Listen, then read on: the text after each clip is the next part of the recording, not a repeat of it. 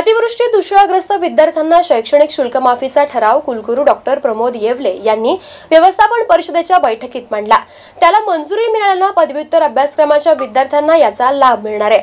Doctor Babasaheb Ambedkar Marathwada विद्यापीठ आणि उस्मानाबाद उपपरिसर येथील पदव्युत्तर विभागात शिक्षण घेत असलेल्या अतिवृष्टी आणि ओला दुष्काळग्रस्त भागातील विद्यार्थ्यांचे शैक्षणिक शुल्क माफ करण्याचा निर्णय घेण्यात आलाय, अशी माहिती कुलगुरू डॉक्टर प्रमोद येवले यांनी दिली।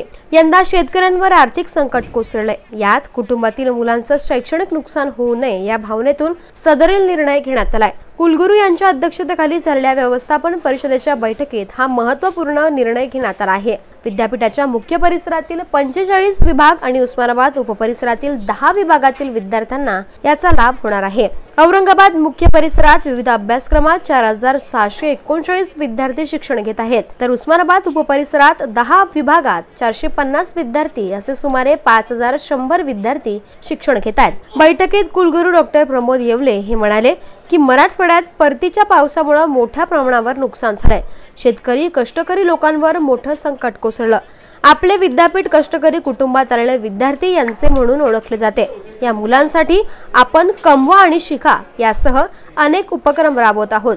अनेक विद्यार्थी हे त्यांच्या कुटुंबातून पहिल्यांदाच पदव्युत्तर शिक्षणापर्यंत पोहोचलेले आहेत।